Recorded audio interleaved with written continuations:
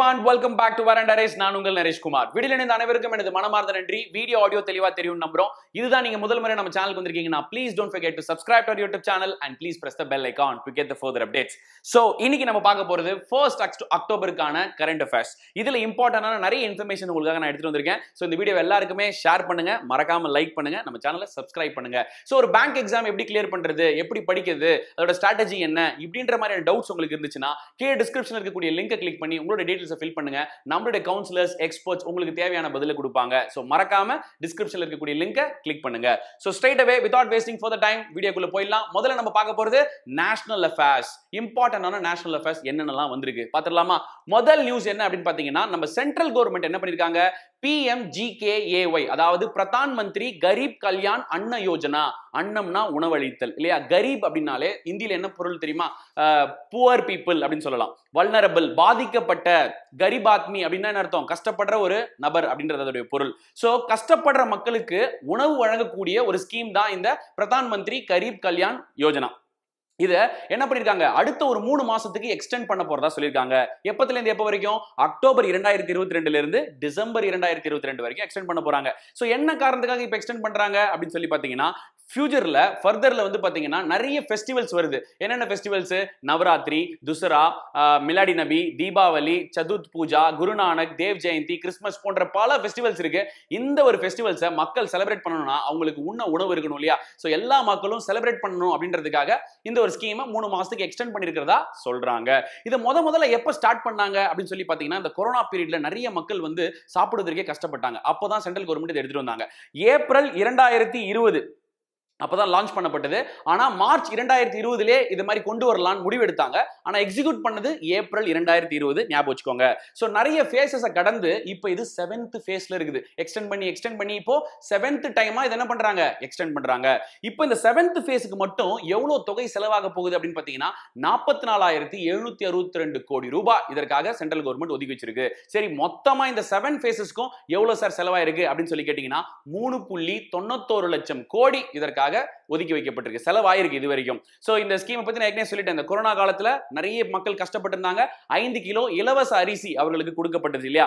So under national food security act, including those covert under direct benefit transfers, அவங்களுடைய அக்கௌண்ட்டுக்கே வந்து transfer பண்ணிடுவாங்க. So இதனால இவ்வளவு செலவாயிருந்ததுன்னு பார்த்தோம். எவ்வளவு கிரைன்ஸ் கொடுத்துருக்காங்க ஃபேஸ் 1ல இருந்து ஃபேஸ் 7 வரைக்கும் எவ்வளவு கிரைன்ஸ் கொடுத்துருக்காங்கன்னு பாத்தீங்கன்னா 1121 LMT. LMTனா என்ன அப்படின்னு பாத்தீங்கன்னா லிட்டர் மெட்ரிக் டன் அப்படின்றது அதனுடைய விரிவாக்கம். சோ அவ்வளவு கிரைன்ஸ் வந்து கொடுத்துருக்காங்க. சோ இந்த scheme is comes under department of food and public distribution of the ministry of consumer affairs. It's nodal ministry is the ministry of finance அப்படின்னு சொல்லியிருக்காங்க. சோ இது நல்ல ஒரு விஷயம். நிறைய பாதிக்கப்பட்டவர்கள் வந்து பயனடைந்துக்க முடியும். ஓகே, அவங்க எல்லாருக்கும் போய் சேர்ந்துச்சுன்னா ரொம்ப ரொம்ப சந்தோஷம். அவங்களும் இந்த ஃபெஸ்டிவல்ஸ் எல்லாம் நம்மளோட சேர்ந்து சந்தோஷமா கொண்டாடுவாங்க. சோ வாழ்த்துக்கள். அடுத்தது போயிடலாம். நம்மளுடைய MOT report, India's tourism statistics 2022 இந்தியாவினுடைய டூரிசம் ஸ்டாட்டிஸ்டிக்ஸை வெளியிட்டு இருக்காங்க. இதுல 2 மாநிலங்கள் முதலிடம் வகிக்குது. 2 மாநிலங்கள், மகாராஷ்டிரா முதலிடமும் தமிழகம் 2வது இடமும் வகிக்கிறாங்க. சோ இதை பத்தி நம்ம நிறைய டீடைலான இன்ஃபர்மேஷன்ஸ் எல்லாம் டிஸ்கஸ் பண்ணலாம். அதுக்கு முன்னாடி நம்மளுடைய வைஸ் பிரசிடென்ட் ஆஃப் இந்தியா இருக்கார்ல, ஜக்தீப் தன்கர், இவர் பேர்லாம் நம்ம அடிக்கடி இனிமே படிச்சுக்கிட்டே இருக்க போறோம். ஜக்தீப் தன்கர் அவர் தான் இந்த ரிப்போர்ட்டை வந்து ரிலீஸ் பண்ணியிருக்காரு. இதனுடைய டைட்டில் இந்தியா டூரிசம் ஸ்டாட்டிஸ்டிக்ஸ் 2022 அப்படின்னு அதுக்கு பெயர் விடப்பட்டிருக்கு. எங்க வச்சு பண்ணாரு? நியூடெல்லியில் இருக்கக்கூடிய விக்யான் பவன் அப்படின்ற இடத்துல வச்சு தான் இதை ரிலீஸ் பண்ணியிருக்காங்க. இதுல ஃபர்ஸ்ட் இருக்கிறது யாரு? மகாராஷ்டிரா. 2வது இருக்கு யாரு? தமிழ்நாடு.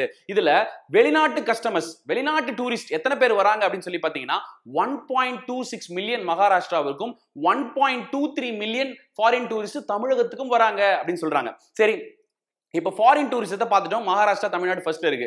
இந்த டொமஸ்டிக் டூரிஸ்ட்ல வந்து எது சார் ஃபர்ஸ்ட்ல இருக்கு அப்படின்னு சொல்லி கேட்டீங்கன்னா நம்மளுடைய தாஜ்மஹால். தாஜ்மஹாலை வந்து அதிகப்படியான மக்கள் பார்க்க வராங்களாம். தாஜ்மஹாலை தொடர்ந்து ரெட் ஃபோர்ட் அதிகப்படியான மக்கள் பார்க்க வராங்களாம். அதற்கு பிறகு குதுப் மினாரை வந்து அதிகப்படியான மக்கள் பார்க்க வராங்களாம். ஆனா டொமஸ்டிக் டூரிசம்லயுமே கூட தமிழ்நாடு தான் வந்து டெல்லிக்கு, அந்த தாஜ்மஹாலுக்கு அடுத்தது 2வது இடத்துல இருக்கு அப்படின்னு சொல்றாங்க. சோ நம்ம டொமஸ்டிக் மக்களையும் சரி ஃபாரின் மக்களையும் சரி கவர்வதில் தமிழகம் வந்து ரொம்ப சிறப்பாக செயல்பட்டு இருக்கு. அதுக்கு காரணம் இங்க இருக்கக்கூடிய கோயில்கள், இங்க இங்க இருக்கக்கூடிய கலை அறிவியல் நிறைய விஷயங்களை நம்ம திகழ்ந்து விளங்கி இருக்கோம் ஒரு காலகட்டத்துல இல்லையா? சோ அதனுடைய படைப்புகள் எல்லாம் இப்ப நம்மளுக்காக விட்டு வச்சுட்டு போயிருக்காங்க. அதெல்லாம் பார்த்து ரசிப்பதற்காக நிறைய பேர் வந்து வெளிநாட்டுல இருந்து வராங்க. ஆனா நம்ம என்னடானா போர் அடிச்சா தமிழ்நாட்டை விட்டுட்டு வேற எங்கேயாச்சும் போகணும்னு நினைக்கிறோம். சோ நீங்க எல்லாரும் என்ன பண்ணுங்க, நம்ம தமிழகத்துல இருக்கக்கூடிய சுற்று இடங்கள்லாம் இருக்குல்ல, அதெல்லாம் போய் சுத்தி பார்த்துட்டு வாங்க. அப்பதான் தமிழ்நாடுடைய ஜிடிபி உயரும், இங்க இருக்கக்கூடிய மக்களுக்கு வேலை வாய்ப்பு கிடைக்கும், அவங்களுக்கு பொருளாதாரம் உயரும். அதனால தமிழ்நாடு ஃபர்ஸ்ட் எக்ஸ்ப்ளாய்ட் பண்ணுங்க.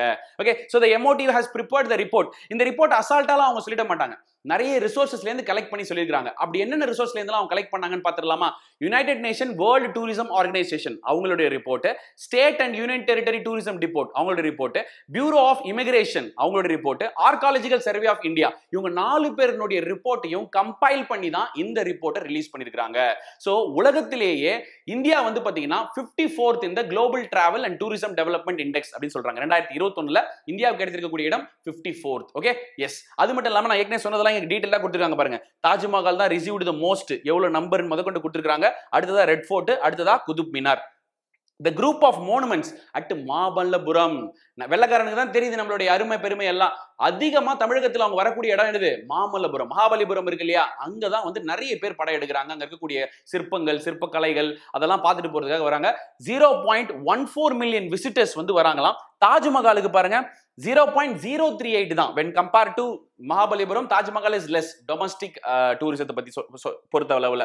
okay, so where the two most popular centrally protected ticketed monuments for foreign visitors. okay, so மகாபலிபுரத்துலலாம் வந்து அதுக்கு டிக்கெட்லாம் ரொம்ப குறைவு தான். எடுத்து போய் பார்த்துட்டு வரலாம். எத்தனை பேர் மகாபலிபுரம் பார்க்காம இருக்கீங்களோ தயவு செய்து போய் பார்த்துட்டு வாங்க. எப்பயுமே நம்மளுக்கு பக்கத்துல இருக்கிறத பத்தி அதோடைய அருமை பெருமை தெரியாது, வெளியில இருந்து வந்து ஒருத்தர் பார்த்து தான் சொல்லணும். அதனால சோ மகாபலிபுரம் டைம் கிடைக்கும் போது போயிட்டு வாங்க. அடுத்ததா பேங்கிங் அண்ட் ஃபினான்ஸ் என்னன்றதை பார்க்கலாம். பேங்கிங் அண்ட் ஃபினான்ஸ்க்கு நம்ம நிறைய இம்பார்ட்டன்ஸ் கொடுக்கணும் இல்லையா?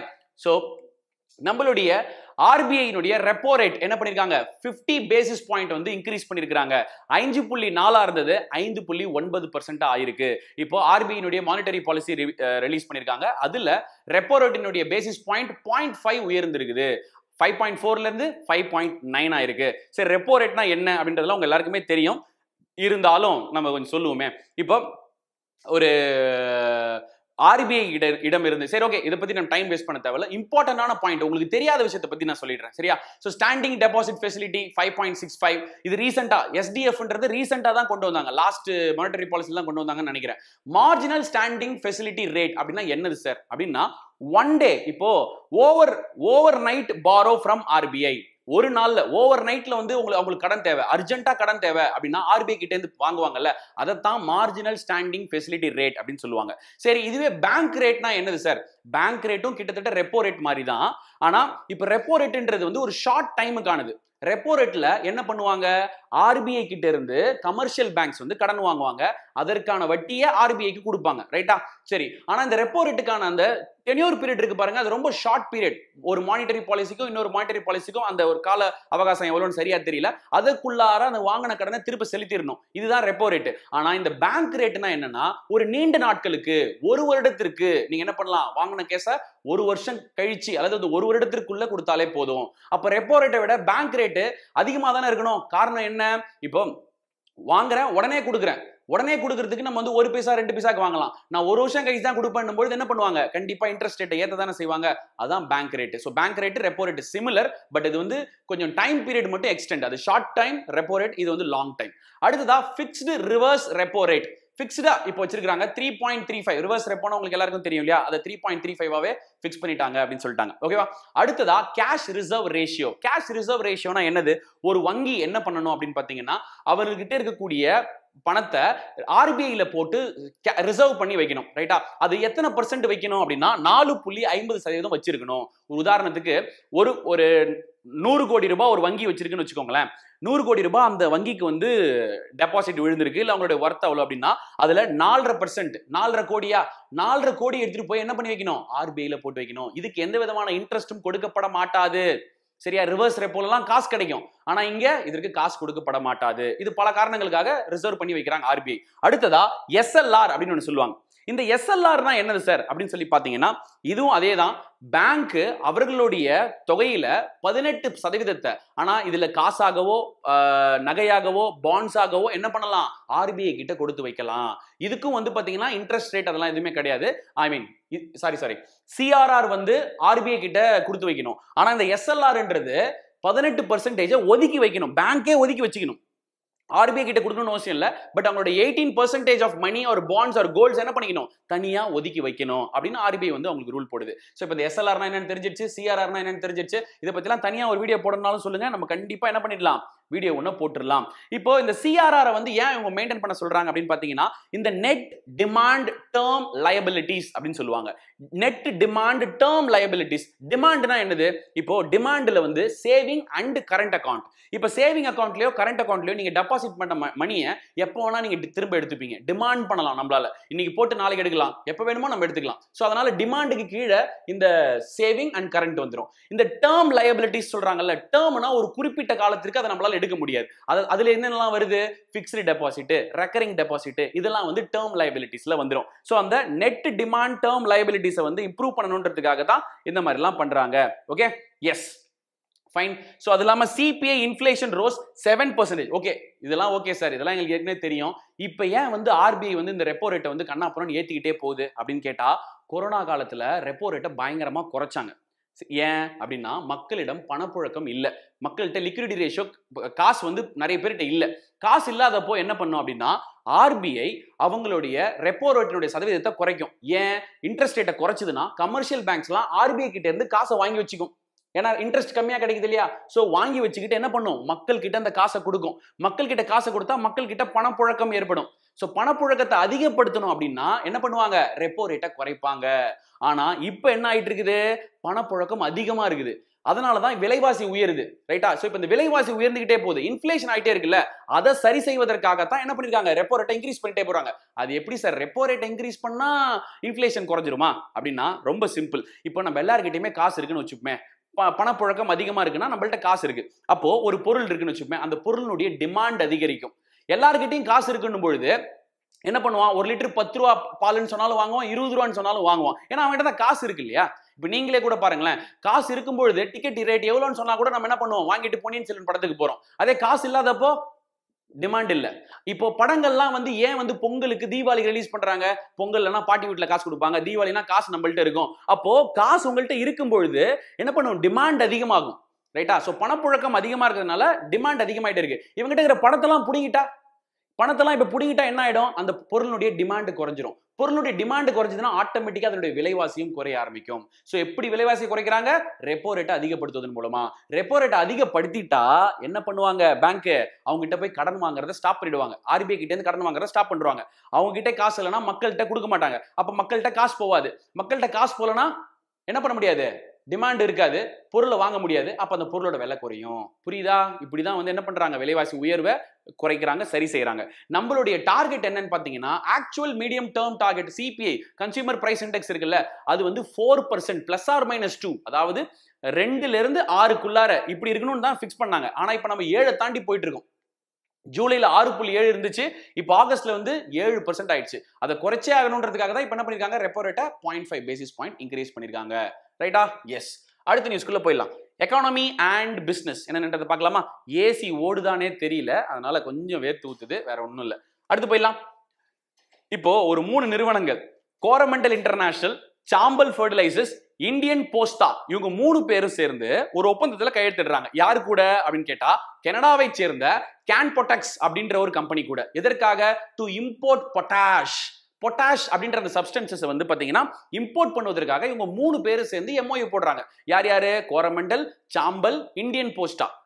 ஓகே. சோ அந்த கனடா பேஸ் பண்ண அந்த கம்பெனி இருக்கு பாத்தீங்களா, இவங்க வந்து ஒரு long term fertiliser available for the farmers. இப்போ எதற்காக இந்த எம்ஓயு கையெழுத்திடுறாங்க அப்படின்னா, நம்ம விவசாயிகளுக்கு தேவையான இந்த உரங்களை, இந்த ஃபெர்டிலைசர்ஸ் வந்து கொடுக்கணும், அதுவும் நீண்ட காலத்துக்கு கொடுக்கணும், அவர்களுக்கு அவைலபிளா இருக்கணும். நம்மள்ட்ட பற்றாக்குறை இருக்கு, அதனால அவங்க கிட்ட இருந்து வாங்கினா பற்றாக்குறையை போக்க முடியும், தேவையான அளவுக்கு நம்மளால கையிருப்பை வச்சுக்க முடியும் அப்படின்றதுக்காக தான் இந்த எம்ஓயு. சோ இந்த கேன்பொடாக்ஸை பத்தி சொல்லணும்னா, one of the largest potash suppliers of the world, உலகத்திலே இவன் தான் பெரிய சப்ளையர் இந்த potash. Exporting around 130 LMT lock matric ton, 130 LMT of product annually. ஒரு வருஷத்துக்கும் இவ்வளவு வந்து என்ன பண்றான், எக்ஸ்போர்ட் பண்றானா.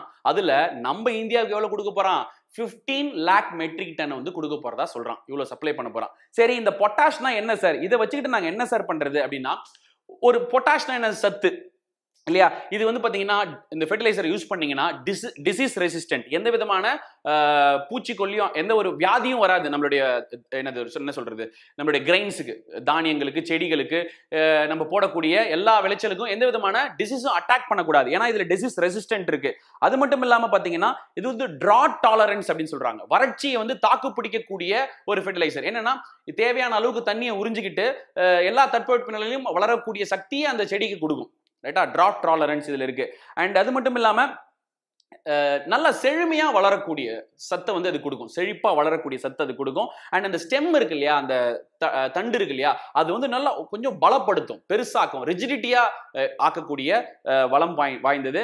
அண்ட் இன்னும் நல்லா பெருசாகும். இந்த மாதிரி பல காரணங்கள் இருக்கு. அதனாலதான் என்ன பண்றாங்க, இந்த பொட்டாஷை வந்து இம்போர்ட் பண்றாங்க. என்னதான் இருந்தாலும் இயற்கை உரம் போடுற மாதிரி வருமா சார் அப்படின்னு நீங்க கேட்கலாம்.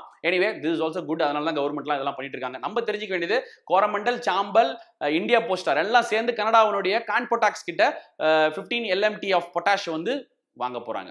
சரியா? எஸ். அந்த பொட்டாஷினுடைய நன்மைகள் என்னன்றதெல்லாம் நம்ம பார்த்தோம். இதெல்லாம் அடிஷனல் இன்ஃபர்மேஷன். நீங்க பொதுவா நாளைய சமுதாயம் நீங்க நிறைய விஷயங்களை தெரிஞ்சு வச்சுக்கணும், நிறைய பேருக்கு நிறைய விஷயங்களை சொல்லிக் கொடுக்கணும். அப்ப இதை பத்திலாம் நம்ம தெரிஞ்சுக்கிட்டா தானே சொல்ல முடியும். அதற்காக தான் நான் நிறைய எடுத்துட்டு வர மறந்துடுறேன்ல, அதனால உங்களுக்காக நோட்ஸ்லாம் எழுதி வச்சுட்டேன். இப்போ ரேங்கிங் என்ன ரேங்கிங், குரான் India 40 under self mat rich list 2022. இந்த செல்ஃப் மேட் ரிச் லிஸ்ட் அப்படின்னும் போது அதுல ஒரு தனி கெத்து இருக்கு இல்லையா. என்னதான் உங்க அப்பா தாத்தா சேர்த்து வச்சு சொத்தை வச்சுக்கிட்டு நீ அப்படியே உருட்டி பெரியாளா வர்றதுக்கும், தானா கஷ்டப்பட்டு உழைச்சி உண்மையா நேர்மையா மேல வர்றதுக்கும் பல வித்தியாசம் இருக்கு இல்லையா. அந்த மாதிரி தானாக தன்னைத்தானே செதுக்கி செல்ஃப் மேட் ரிச் லிஸ்ட்ல வந்து யாரெல்லாம் வந்திருக்கிறா அப்படின்னு பார்த்தா, இதுல டாப்ல இருக்கிறது ஜிரோதா அப்படின்னு ஒரு பினான்சியல் இன்ஸ்டிடியூட் கம்பெனி இருக்கு இல்லையா, பினான்சியல் சர்வீஸ் கம்பெனி.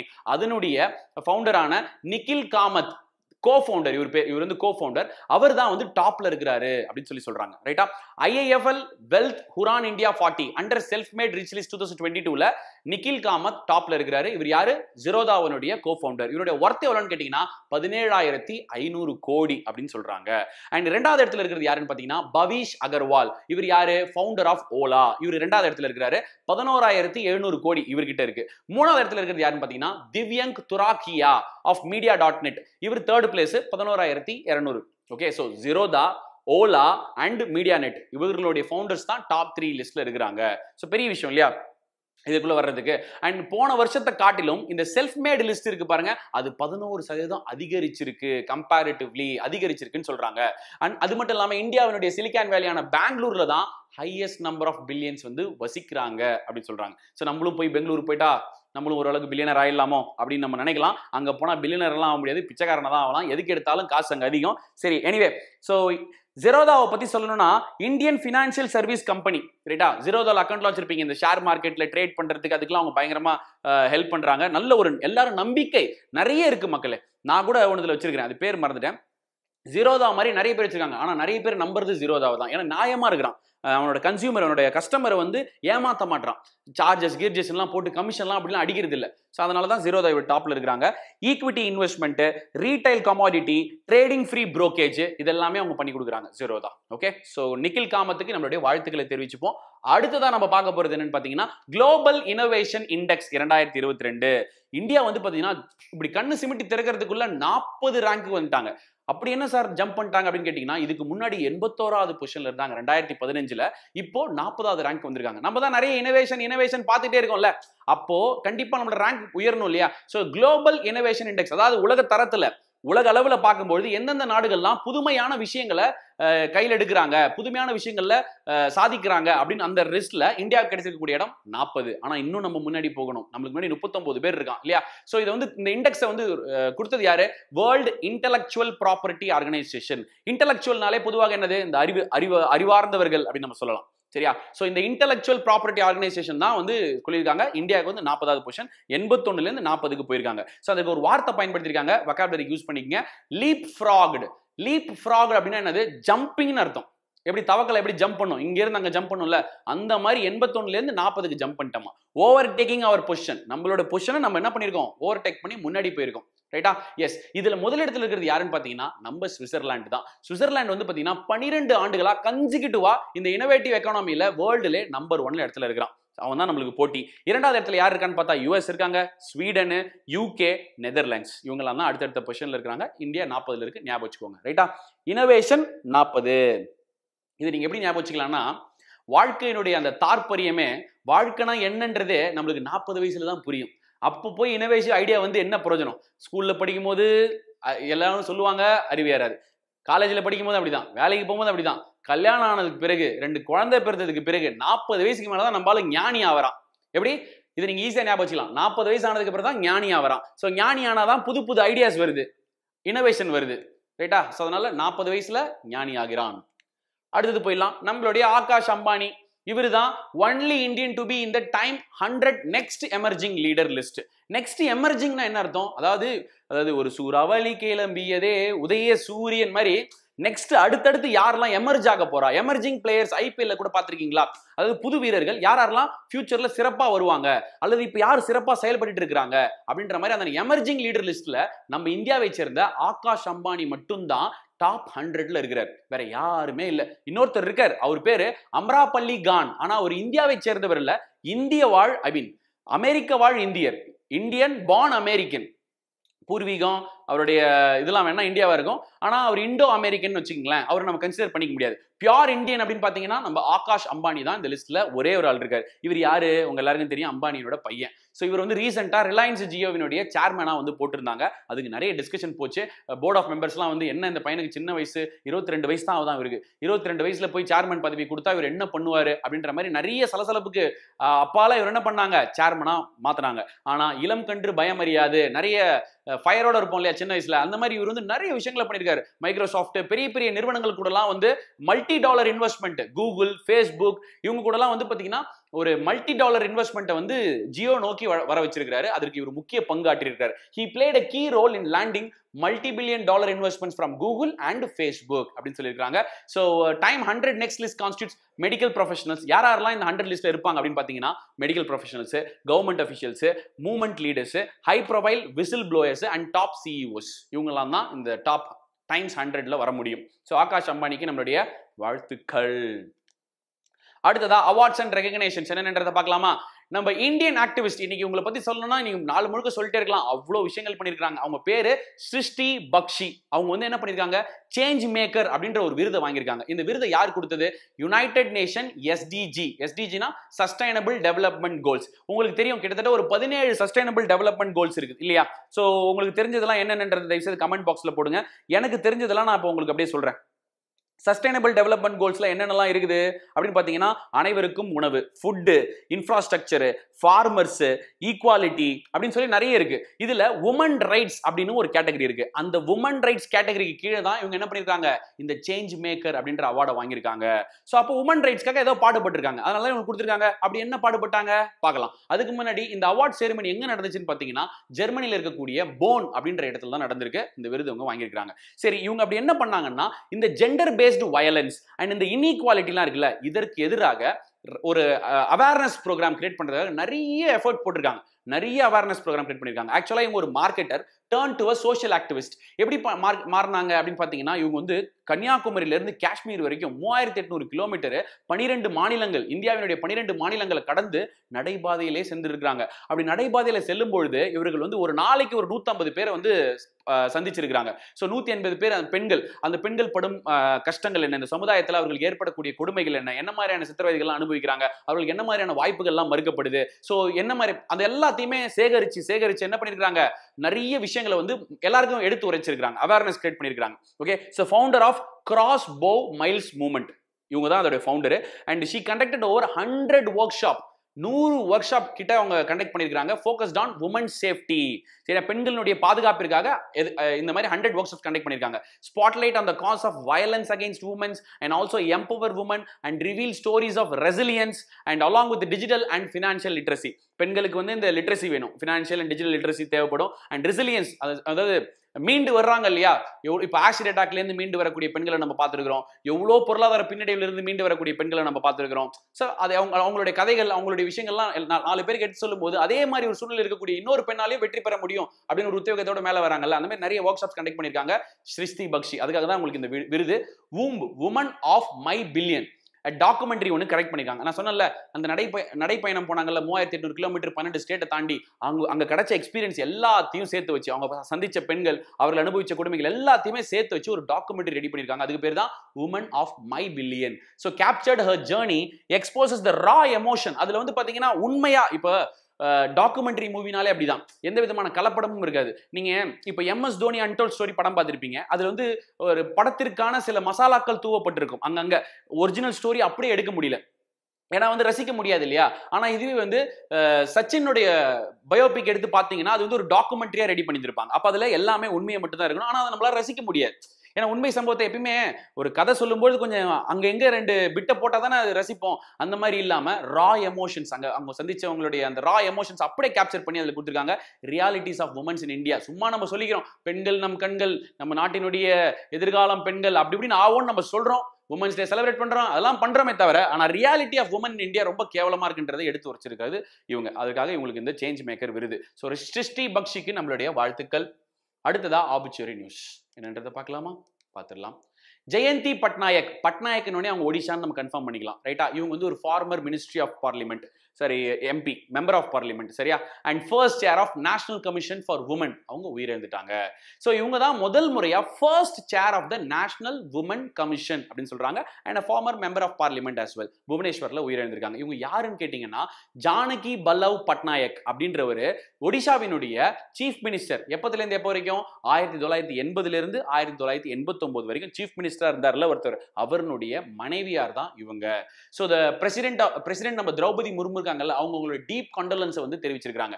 சோ ஏன்னா இவங்க பெண்களுக்காக நிறைய பாடுபட்டிருக்காங்க. அது ஒடிஷால இருக்கக்கூடிய பெண்களுடைய விடுதலைக்காகவும் அவர்களுடைய நிறைய பிரச்சனைகளுக்கு குரல் கொடுத்திருக்காங்க. அதனாலதான் திரௌபதி முர்மு அண்ட் நிறைய தலைவர்கள் இவங்களுடைய இழப்புக்கு வந்து அஞ்சலி செலுத்தியிருக்கிறாங்க. Okay, so Jayanthi Patnaik, rest in peace. அடுத்ததா ஸ்டேட் நியூஸ் என்னன்றதை பார்க்கலாம். Gandhinagar to Mumbai Vande Bharat express launched by நம்மளுடைய பிஎம் மோடி. இப்ப ரீசெண்டா 2 நாள் சுற்றுப்பயணமா குஜராத் போயிருந்தார்ல, அப்ப என்ன பண்ணிருந்தாரு, இந்த வந்தே பாரத் எக்ஸ்பிரஸ் வந்து லான்ச் பண்ணி விட்டுருக்காரு. எங்க இருந்து எங்க போக போகுது? காந்தி நகர்ல இருந்து மும்பை வரைக்கும் போக போகுது. இதுல வந்து 16 கோச் இருக்கிறதாகவும் 1128 பேசஞ்சர்ஸ் வந்து இதுல போக போறதாகவும், இதனுடைய வழியில சூரத், வதோதரா, அகமதாபாத் ஸ்டேஷன்ல எல்லாம் வந்து நின்னு போகும் அப்படின்னு சொல்லியிருக்காங்க. சோ இந்த வந்தே பாரத்ன்றதை வந்து எப்ப ஸ்டார்ட் பண்ணாங்க அப்படின்னு சொல்லி பாத்தீங்கன்னா எப்பயோ ஸ்டார்ட் பண்ணிட்டாங்க. இயர் தெரிஞ்சா நீங்க கமெண்ட் பாக்ஸ்ல போடுங்க. ஃபர்ஸ்ட் வந்தே பாரத் ட்ரெயின் எங்க போச்சுன்னா நியூ டெல்லியில இருந்து ஜம்மு அண்ட் காஷ்மீருக்கு போயிருக்கு. ஜம்மு அண்ட் காஷ்மீர்ல ஒரு இடம், அந்த இடத்தினுடைய பேர் வந்து கத்ரான்னு நினைக்கிறேன், தேவி கத்ரா அண்ட் வாரணாசி, ஓகே, அந்த இடத்துக்கு போயிருக்கு. ஸோ அதற்கு பிறகு வந்து பாத்தீங்கன்னா 2வது வந்தே பாரத் ட்ரெயின் வந்து எங்க இருந்து எங்க வரைக்கும் போயிருக்கு? வாரணாசியில இருந்து நியூ டெல்லி. ஸோ ஞாபகம் வச்சுக்கோங்க, Varanasi to new Delhi second train. First train வந்து new Delhi to Devi Katra which is in Jammu and Kashmir. இப்போ 3வதா போட்டிருக்கிறது காந்தி நகர் டு மும்பை. அது எல்லாத்தையுமே அங்க எழுதியிருக்கிறேன், ரைட்டா? ஸோ நீங்க பார்த்து படிச்சு தெரிஞ்சுக்கலாம். So the integral coach factory in Chennai hopes to have build 75 2023க்குள்ளாக நம்ம என்ன பண்ண போறோமா, இந்த மாதிரி வந்தே பாரத் ட்ரெயின் 75 ட்ரெயினை வந்து நம்ம செயல்படுத்த போறோம் அப்படின்னு சொல்றாங்க. அண்ட் இதுல சின்ன சின்ன பகுதிகளை தவிர்த்து மற்ற எல்லா பார்ட்ஸுமே உள்நாட்டிலேயே தயாரிக்கப்படுகிறது. The majority of the train parts are made in India அப்படின்னு சொல்றாங்க. few small components அதை மட்டும் எக்ஸெப்ட் பண்ணிட்டீங்கன்னா மற்ற எல்லாமே இந்தியாலே தயாரிக்கிறாங்க. Okay, super. அடுத்ததா இம்பார்ட்டன்ட் டேஸ் என்னென்னன்றதை பார்க்கலாம். வேர்ல்ட் ஹார்ட் டே.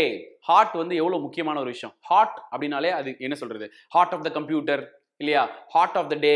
ஸோ அந்த மாதிரி நிறைய விஷயங்கள் இருக்கு இல்லையா. ஸோ அந்த ஹார்ட்ன்றது எவ்வளவு முக்கியமான ஒரு ஆர்கன் நம்ம உடம்புக்கு அப்படின்றது உங்க எல்லாருக்குமே தெரியும். அதை சரியா நம்ம பராமரிக்கணும். அப்படி பராமரிக்கலன்னா ரொம்ப பெரிய பிரச்சனைகளுக்கு நம்ம போக வேண்டிய சூழ்நிலை ஏற்படும். ஸோ இதற்கான ஒரு டே அவேர்னஸ் கிரியேட் பண்றாங்க. உங்களுடைய இதயம் எவ்வளவு முக்கியமானது, அது எப்படி நீங்க தற்காத்துக் கொள்ள வேண்டும், என்ன மாதிரியான பிரச்சனைகள்லாம் வருவதற்கு வாய்ப்பு இருக்கு அப்படின்றத பத்தி கிரியேட்டிங் அவேர்னஸ். இன்னைக்கு செப்டம்பர் 29 தான் என்ன பண்றாங்க, இந்த வேர்ல்டு ஹார்ட் டே வந்து செலிப்ரேட் பண்றாங்க. அதை ஏன் சார் இன்னைக்கு செலிப்ரேட் பண்றாங்க அப்படின்னு சொல்லி பாத்தீங்கன்னா அதுக்கு ஏதோ ஒரு கதை இருந்துச்சு. அந்த கதை வந்து தெரிஞ்சதுன்னா நீங்க சொல்லுங்க. So to rice awareness about rising concern of heart health and cardiovascular disease CVT. நிறைய பேர் இப்ப பாத்தீங்கன்னா இருதய நோயால தான் உயிரிழக்கிறாங்க இல்லையா? ஸோ இருதய நோயில வந்து நிறைய விதம் இருக்கு. ஹார்ட் அட்டாக், கார்டியாக் அரெஸ்ட், இது ரெண்டுத்துக்குமே வித்தியாசம் இருக்கு. ஹார்ட் அட்டாக் அப்படின்னாக்க there is a blockage in the blood vessels. உங்களுடைய ரத்தத்தை எடுத்து செல்லக்கூடிய அந்த ரத்த நாணங்கள்ல ஏற்படக்கூடிய அடைப்பை தான் நம்ம என்ன சொல்லுவோம்? பிளாக்கேஜ்னு சொல்லுவோம். அந்த பிளாக்கேஜ் ஆச்சுன்னா என்ன ஆகும்? போக வேண்டிய ரத்தம், உடம்புக்கு போக வேண்டிய ரத்தம் அங்கேயே அக்குமுலேட் ஆகும், நெஞ்சுக்கிட்டே இருக்கும். அப்ப அது நெஞ்சு வழியா மாறும். அதுதான் ஹார்ட் அட்டாக். இது மைல்டு ஆரம்ப ஸ்டேஜ். இதுவே கார்டியாக் அரெஸ்ட் அப்படின்னா என்னன்னா இதனுடைய சிவியர் ஸ்டேஜ் அப்படின்னு சொல்லலாம். ஸோ இப்போ ஹார்ட் அட்டாக்ல வந்து பாத்தீங்கன்னா இதயம் செயல்பட்டு கொண்டிருக்கும், 1 மணி நேரத்துல கூட காப்பாத்திரலாம். ஆனா கார்டியாக் அரெஸ்ட்ல இதயமே செயல் எழுந்துரும். வெறும் 10 நிமிஷத்துக்குள்ள என்ன பண்ணி ஆகணும்? உடனடியாக உங்களுக்கு மருத்துவ சிகிச்சை கொடுக்கணும். ஸோ இதை பத்திலாம் நம்ம தெரிஞ்சு வச்சுக்கணும். ரைட்டா? ஒரு ஆண்டு ஒன்று இருக்கு. the world's leading cause of death climbing 18.6 million மக்கள் என்ன பண்றாங்களாம்? ஒரு வருடத்திற்கும் இந்த சிவிடி மூலமாக உயிரிழக்கிறதா சொல்றாங்க. வருத்தத்துக்குரிய விஷயம் இல்லையா? என்ன காரணத்தினாலலாம் இந்த பிரச்சனைகள் வருது அப்படின்னு சொல்லி பாத்தீங்கன்னா டொபாக்கோ யூசேஜ், அன்ஹெல்தி டயட், ஒழுங்கா சாப்பிடாம இருக்கிறது, இல்ல கண்டதை சாப்பிடுறது, பிசிக்கல் இன்ஆக்டிவிட்டி, சும்மாவே உட்காந்துட்டே இருக்கிறது, இது எல்லாமே பிரச்சனை தான். ரைட்டா? So 80% of premature death from heart disease, stroke could be avoided. இத பத்திலாம் தெரிஞ்சுக்கிட்டு நல்ல ஒரு டயட், நல்ல ஒரு ஆக்டிவிட்டி, இந்த மாதிரியான எந்த விதமான தீய பழக்கமும் இல்லாம இருந்தா ஒரு 80% வந்து என்ன பண்ண முடியும்? இந்த டெத்தை வந்து நம்மளால அவாய்ட் பண்ண முடியும். அதற்காக தான் இந்த டே, அதற்காக தான் இந்த அவேர்னஸ். சரி, நம்மளும் சொல்லணும்ல இந்த அவேர்னஸ் பத்திலாம். ஹார்ட்டை பத்திலாம் சொல்லணும்னா ஹார்ட் 4 சாம்பரா பிரிஞ்சிருக்குது. ஆரிக்கல், வென்ட்ரிக்கல் அப்படின்னு சொல்லுவோம். லப்பு, டப்பு, பைகப்சிட் வால், ட்ரைகப்சிட் வால், இதெல்லாம் நான் தனியாவே ஒரு பல இதுல சொல்லியிருக்கேன். போர் அடிச்சிடக்கூடாது உங்களுக்கு. வேணா சொல்லுங்க, ஹார்ட்டை பத்தி தனியா நம்ம ஒரு வீடியோ போடலாம் இல்லையா? ஹார்ட்டை பத்தி எல்லாருக்கும் தெரிஞ்சுக்கணும்னு ஆசை தானே இருக்கும். அதுக்காக ஒரு படம் வரைஞ்சி என்ன பண்ணலாம்? சூப்பரா ஒரு வீடியோ போடலாம். நாளைக்கு போட்டுடலாம். ஓகே, இதோட தீம் என்னன்னா use hard for every heart. Use hard for every heart அப்படின்னு கொடுத்திருக்காங்க. the first ever world heart day எப்ப செலிப்ரேட் பண்ணிருக்காங்க? 24th September 2000. இது வந்து எப்பவுமே Thursdayல தான் செலிப்ரேட் பண்ணுவாங்கன்னு நினைக்கிறேன். இந்த தடவை Thursday இப்போ விழுந்திருக்குன்னு நினைக்கிறேன். இது இல்ல, அடுத்த நியூஸ்க்கு. சரி, ஓகே, இது 24th செப்டம்பர். அப்புறம் இப்போ மட்டும் 29th அப்போ ஏதோ டேவா இருக்கும். Thursday கீஸ்டே ஏதோ சம்திங் இருக்கும், அதனால தான். இதுதான் Thursday. Okay, S, world maritime டே. மேரிடைம்னா என்னது? இந்த கடல் சார்ந்து இருக்கக்கூடிய கடல் எல்லை அப்படின்னு சொல்லலாம், அல்லது இந்த கடல் எல்லை இருக்கக்கூடிய அந்த சுற்றுச்சூழல். ஸோ அந்த சுற்றுச்சூழலை நம்ம பாதுகாக்கணும், அதை அசுத்தப்படுத்தக்கூடாது. அண்ட் அது மட்டும் இல்லாமல் பாதுகாப்பு, எந்த விதமான பிரச்சனையும் வராமல் பாதுகாக்கணும். இதுதான் இந்த maritime டேனுடைய main aim. So the international maritime organisation வந்து என்ன பண்றாங்க? வேர்ல்டு மேரிடைம் டே அப்படின்னு ஒன்று கொண்டாடுறாங்க. எப்போ? Last Thursday of September. அது இந்த மாசம் எப்போ ஃபாலோ ஆயிருக்கு? செப்டம்பர் 29ல ஃபாலோ ஆயிருக்கு. ஸோ த பப்ளிக் அட்டென்ஷன் நம்ம கொடுக்கணும். மேரிடைம் சேஃப்டி அந்த மெரைன் என்விரான்மெண்ட். நம்ம அப்படியே பீச்சில் போகும்போது அப்படியே கப்பு தூக்கி போடுறது, பிளாஸ்டிக் கப்பை போடுறது, அங்கே இருக்கக்கூடிய உயிரினங்கள் சாகுது, அண்ட் இந்த சுற்றுச்சூழல் பாதிப்புக்குள்ளாகுது. இதை பற்றிலாம் மக்களுக்கு எடுத்து உரைக்கணும். அதை வந்து எப்படி நம்ம பாதுகாக்கணுன்றதெல்லாம் தெரிஞ்சுக்கணுன்றதுக்காக இந்த டே செலிப்ரேட் பண்றாங்க. இதுக்கு ஒரு தீம் கொடுத்துருக்காங்க, new technologies for greener shipping அப்படின்றதான் தீம். New technologies. என்னதான் நீ புதுசா டெக்னாலஜி கண்டுபிடி, ஆனா அது மனித வாழ்க்கையை மேம்படுத்துவதற்காக இருக்க வேண்டுமே தவிர மனித வாழ்க்கையை கீழே அமுக்குவதற்காக இருக்கக்கூடாது. நம்ம 1008 கண்டுபிடிப்புகள் கண்டுபிடிச்சிட்டோம், ஆனா அதுல எதெல்லாம் வந்து நம்மளுடைய வாழ்க்கையை மேம்படுத்திருக்கு? நம்மளுடைய வாழ்க்கையை மேம்படுத்தணும்னா நம்மளோட சுற்றுச்சூழலை அது வந்து பேணி காக்கத்தா மட்டுமே தான் நம்ம வாழ்க்கை மேம்படும் இல்லையா? இப்போ வண்டி, கார் எல்லாம் கண்டுபிடிச்சிட்டோம், ஏசி, ஃபிளைட் எல்லாம். ஆனா அதனாலே தான் நம்ம சாகவும் போறோம். ஆமா தானே? அதனால தான் பொல்யூஷன், அதனால தான் குளோபல் வார்மிங், அதனால தான் 1008 பிரச்சனைகள் வருது. ஸோ நீங்க என்ன டெக்னாலஜி கண்டுபிடி, ஆனா அது கிரீனர் ஷிப்பிங்கா இருக்கணும் அப்படின்றதான் சொல்றாங்க. Okay, so the world maritime day was celebrated for the first time in March 17, 1978 அப்படின்னு சொல்லி முடிக்கிறாங்க. இன்னைக்கு நியூஸை இன்னொன்று வேற இருக்குதா? சரி, ஓகே. இன்டர்நேஷனல் டிரான்ஸ்லேஷன் டே. டிரான்ஸ்லேஷன் அதாவது இப்போ முன்னாடிலாம் மொழிகள் ஆரம்பித்த பொழுது, மொழிகள் உருவாகிய போது முதலில் தோன்றியது தமிழ் மொழிதான், கடலுக்குள் அப்படின்னு ஒரு பாட்டு வரும். அந்த பாட்டு எனக்கு ரொம்ப பிடிக்கும். எனிவே, ஸோ த டிரான்ஸ்லேஷன் டேல அவங்க என்ன சொல்ல வராங்கன்னா, முதல்ல மொழியின் பொழுது அசைவுல தான் மொழியா இருந்துச்சு. ரைட்டா? அப்படி அசைவின் மூலமாக பசிக்குது, அப்படி சாப்பிடணும், இந்த மாதிரிலாம் இருந்துச்சு. அப்புறமா என்ன பண்ண ஆரம்பிச்சாங்க? நாகரிகம் வளர்ந்தது, பேச்சுகள் உருவாகின, மொழிகள் உருவாகின, இப்படி வந்துட்டு இருந்துச்சு. ஆனா பலவேறு மக்கள் பலவிதமான மொழிகளை பேச ஆரம்பிச்சிட்டாங்க. அப்போ ஒருவருக்கு ஒருவர் பேசும்பொழுது ஒரு பேரியர் இருக்கு இல்லையா? நான் பேசுற மொழி அவனுக்கு புரியல, அவன் பேசுற மொழி எனக்கு புரியல. அந்த பேரியர் இருக்கக்கூடாது அப்படின்றதான் டிரான்ஸ்லேஷன். எந்த ஒரு மொழியுமே கத்துக்க வேண்டிய அவசியமே இப்ப இல்ல. காரணம், எல்லாத்தையும் டிரான்ஸ்லேட் பண்ணி சொல்லி கொடுத்துறான். உன்னுடைய தாய்மொழியை மட்டும் நீ சிறப்பா பேசினாலே போதுமானது. மற்ற எல்லா மொழியும் கத்துக்கிறதுக்கான டெக்னாலஜி வந்து போச்சு. ரைட்டா இல்லையா? சோ அதை பத்தின ஒரு செலிப்ரேஷன் தான் இந்த இன்டர்நேஷனல் டிரான்ஸ்லேஷன் டே. இந்த டிரான்ஸ்லேஷன் எவ்வளவு பயணிக்குது, நம்மளால என்ன பண்ண முடியுது, ஒரு ஃபாரின் காரன் கூட பேச முடியுது, நம்மளுடைய கலாச்சாரத்தை அவங்க கிட்ட எக்ஸ்பிளைன் பண்ண முடியுது, அவன் நம்மள்ட்ட வந்து அவனோட கலாச்சாரத்தை எக்ஸ்பிளைன் பண்ண முடியுது. இந்நேரம் அந்த டிரான்ஸ்லேஷன் மட்டும் இல்லைன்னா என்ன பண்ண முடியும், ஒண்ணுமே பண்ண முடியாது இல்லையா? சோ அதனால அதை செலிப்ரேட் பண்ணும் விதமா 30th செப்டம்பர் என்ன பண்றாங்க, rice awareness about translation and language which plays an important role of society's development. ஒரு சமுதாயம் வளருவதற்கு மொழி எவ்வளவு உறுதுணையாக இருக்கிறது, அந்த மொழியை டிரான்ஸ்லேட் செய்வது எவ்வளவு உறுதுணையாக இருக்குது அப்படின்றத பத்தின அவேர்னஸ் கிரியேட் பண்றது தான் இந்த டேவை செலிப்ரேட் பண்றாங்க. இதுக்கு ஒரு தீம் கொடுத்திருக்காங்க, என்னன்னு பாத்தீங்கன்னா a world without barriers. எந்த விதமான தடையுமே இருக்கக்கூடாது. நான் என்ன பண்ணணும், யார்கிட்ட பேசுறதுக்கோ, நான் உங்ககிட்ட பேசுறதுக்கோ, அவங்க என்கிட்ட பேசுறதுக்கோ, பிசினஸ் பண்றதுக்கோ, வணிகம் ட்ரேடு என்ன பண்றதும் சரி, அவங்களுக்கு எனக்கு ஒரு பேரியரே இருக்கக்கூடாதுன்றதுக்காக தான் இந்த டிரான்ஸ்லேஷன் பயன்படுது. இது ஏன் இன்னைக்கு செலிப்ரேட் பண்றாங்க அப்படின்னு பாத்தீங்கன்னா, the celebration of Bible translator, பைபிளை டிரான்ஸ்லேட் பண்ண Saint Jerome, who is considered the father of translation. அவர் தான் வந்து லத்தீன்ல இருந்து இங்கிலீஷ்க்கு மாத்தினாருன்னு நினைக்கிறேன். லத்தீன்ல இருந்து இங்கிலீஷ்க்கு. Okay, priest from northeast Italy who is known mostly for his endeavor of translating most of the Bible into Latin from the Greek. Sorry, கிரீக்ல இருந்து லத்தீனுக்கு மாத்திருக்காரு. லத்தீன்ல இருந்து வந்து தான் English, ரைட்டா இல்லையா? சோ லத்தீன் மொழி முன்னாடி அது கிரீக்க மொழிகள் தான் இருந்துச்சு, சரியா? அதை மாத்தினது இவர் தான். அதனால ஃபாதர் ஆஃப் டிரான்ஸ்லேஷன் அப்படின்னு இவர் அழைக்கிறாங்க. ஓகேவா? நீங்களும் என்ன பண்ணுங்க, டிரான்ஸ்லேஷன்லாம் இருக்குது, சும்மா போய் எல்லாத்தையும் கத்துக்கணும், இங்கிலீஷ் தெரிஞ்சாதான் அப்படிலாம் கிடையவே கிடையாது. ஓகே, இனிமேல் டிரான்ஸ்லேஷனே பேசும். ஒரு மொழியில நீ வந்து சிறப்பாக செயல்படு, போதுமானது. அதாவது இங்கிலீஷ் எக்ஸாமுக்கு வருது, படிக்காம விட்டுறாத. அவ்வளவுதான் மக்களே, இன்னைக்கான கரண்ட் அஃபேர்ஸ் நம்ம சிறப்பா முடிச்சிட்டோம்னு நினைக்கிறேன். ஸோ இதை தொடர்ந்து வந்து நம்மளுக்கு வீக்லி சிஏ இருக்கும், அதுல குவிஸா வைக்கலாமா அல்ல அதையும் டிஸ்கஸ் பண்ணலாமான்றதை நீங்க சொல்லுங்க. அண்ட் அதனை தொடர்ந்து என்ன பண்ணலாம்னு பாத்தீங்கன்னா, இந்த செப்டம்பர் மாதத்துக்கான வீக்லி ரிவிஷன் எப்ப சார் வரும்? ஐபிபிஎஸ் எக்ஸாம், மெயின்ஸ் எக்ஸாம்ஸ் வந்துருச்சு, ஐபிஎஸ் லெவலினுடைய மெயின்ஸ் எக்ஸாம் வந்துருச்சு. ஸோ என்ன பண்றது அப்படின்னு சொல்லி நிறைய மாணவர்கள் கேட்டிருக்காங்க. ஸோ அதற்கு நான் எவ்வளவு முயற்சி போட முடியுமோ அவ்வளவு முயற்சி போடுறேன். இப்போ இந்த வீக் வந்து செப்டம்பர் லாஸ்ட் வீக், அதை முடிச்சு நான் ஒரு வீடியோ போட்டுருவேன், சரியா? அடுத்து செப்டம்பர் ஃபர்ஸ்ட் வீக் இன்னும் ஓரிரு நாட்கள்ல வரும். செகண்ட் அண்ட் தேர்ட் வீக்கையும் எவ்வளவு சீக்கிரம் கொடுக்க முடியுமோ அவ்வளவு சீக்கிரம் நம்ம கொடுத்துடுறோம். அண்ட் இதே நேரத்தில் இன்னொரு ஒரு கேள்வி என்னன்னா, கரண்ட் அஃபேர்ஸ் வந்து டீச் பண்றது, ஐ மீன் என்னோட பர்சனல் இன்ட்ரெஸ்ட்ல நிறைய பண்ணணும்னு எனக்கு ஆசை இருக்கு. ஆனா அதுக்கு எனக்கு சப்போர்ட்டுக்கு நிறைய பேர் தேவைப்படுறாங்க. உங்களில் யாராவது கரண்ட் அஃபேர்ஸ்ல ரொம்ப இன்ட்ரெஸ்டடா இருந்து, சார் எனக்கு கரண்ட் அஃபேர்ஸ்ல ஒரு எக்ஸ்பீரியன்ஸ் இருக்கு, நான் நல்லா அது எதுலாம் இம்பார்ட்டன்ட்னு நல்லா சொல்ல முடியும், அண்ட் அட் சேம் டைம் அதில் வந்து என்னால் புரிஞ்சிக்க முடியும், அண்ட் 4 பேருக்கு சொல்லிக் கொடுக்க முடியும், எனக்கு ஆல்ரெடி எக்ஸ்பீரியன்ஸ் இருக்கு அப்படின்னு யாராவது இருந்தீங்கன்னா, தயவு செய்து நீங்க என்ன பண்ணலாம், நம்மளே தொடர்பு கொள்ளலாம். நம்மளுடைய Telegram group 7 PM live by Naresh sir, அந்த டெலிகிராம் குரூப்ல என்னோட அக்கௌண்ட் இருக்கும், அதில் எனக்கு பர்சனலா மெசேஜ் பண்ணுங்க. Content creators for current affairs எங்களுக்கு தேவைப்படுறாங்க. ஸோ அதனால தயவு செய்து நீங்க எல்லாரும் மெசேஜ் பண்ணுங்க. ஸோ இதே நேரத்தில் மறக்காம டிஸ்கிரிப்ஷன் கீழே இருக்கக்கூடிய லிங்கையும் கிளிக் பண்ணி என்ன பண்ணுங்க, உங்களோட டீடைல்ஸை ஃபில் பண்ணுங்க. நம்மளுடைய கவுன்சிலர்ஸ் அண்ட் எக்ஸ்பர்ட்ஸ் உங்களுக்கான strategies and inputs and tips to crack the bank exam எப்படின்றத சொல்லி கொடுப்பாங்க. ஸோ டிஸ்கிரிப்ஷனில் இருக்கக்கூடிய லிங்கை கிளிக் பண்ண மறந்துடாதீங்க. ஸோ இதே மாதிரி ஒரு நல்ல வீடியோவில் சந்திக்கும் வரை உங்களும் விடைபெறுவது உங்கள் Naresh Kumar. Take care and love you all. Thank you.